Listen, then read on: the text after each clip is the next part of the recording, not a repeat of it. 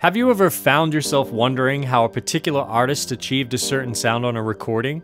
So much so that you end up going down the rabbit hole of forum posts, books, interviews, and YouTube videos, only to discover that the microphone that was central to the sound is either way beyond your budget, or even worse, made of unobtainium. Well, enter the phenomenon of microphone modeling. Of course, this technology is nothing new. There are several mic modeling products out on the market by different companies, but Universal Audio's foray into this area after their acquisition of Townsend Labs a couple of years ago has led to some interesting developments. The most recent being the Universal Audio SC-1 standard condenser microphone with Hemisphere Mic Modeling. To check out how the SC-1 sounds with the Hemisphere plugin, I put together a remote-style home studio session with my colleague Gabe, and I was pretty impressed with how the microphone and the plugin performed. I'll take you through that session in a moment, so stick around, but first, let's talk a little about the SC-1. The SC-1 is the large diaphragm condenser offering in Universal Audio's standard series of microphones, and it comes alongside the SD-1 dynamic and SP-1 small diaphragm condenser microphones. The SC-1 is a solid sounding microphone in its own right, and if you're looking for an affordable large diaphragm condenser, then it's worth checking it out, especially because of the integration with UA's new Hemisphere plugin. When used in conjunction with the Hemisphere plugin, the SC-1 can impart some of the sonic signature of highly regarded and classic condenser microphones from Neumann, AKG, and Sony. There are 8 models designed for the SC-1 in the initial release of the plugin, and before you go ahead and say anything about having to have an Apollo interface with DSP to run the plugin, it is available in a native version. So whether you're recording on a Universal Audio Vault, or an audio interface from another brand like Gabe was for our remote session, or honestly even a portable recorder, you'll still be able to experiment and reap the benefits of the Hemisphere plugin at Mixdown. One thing to keep in mind though is that if you are looking to track with the Hemisphere effect enabled and print the modeled mic output, then you will need to use a UA Apollo series interface. The release of the Hemisphere plugin also brings mic modeling to the other standard series mics, so if you already own an SD-1 or a pair of SP-1s, UA just expanded your mic locker by including 5 models each for the SD-1 and the SP-1. Let's go ahead and take a listen to these Hemisphere models in action on that session that I mentioned earlier. You'll hear the SD-1 on snare drum using the 441 model, the SP-1s on overheads featuring the 451 model, and the SC-1 on everything else.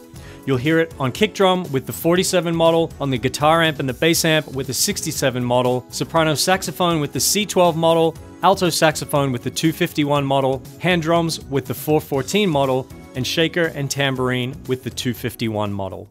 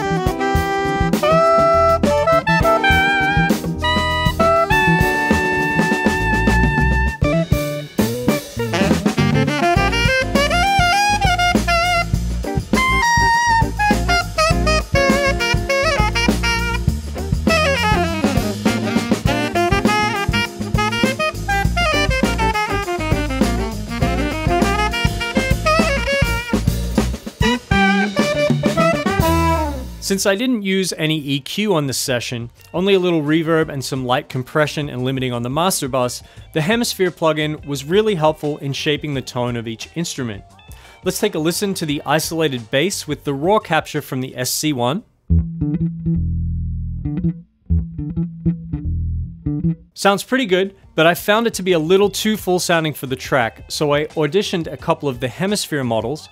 Naturally, I went for the 47 first, but found it to be even more full sounding, so I settled on the 67 model and shifted the proximity control a little to help bring out the mid-range.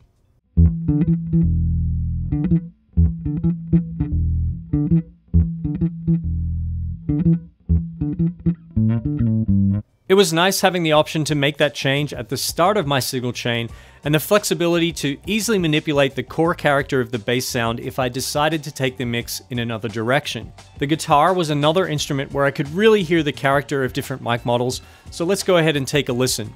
First, we'll start with the plugin bypass for the unadulterated sound of the SC-1, and when the plugin is enabled, you'll also see the proximity control in action.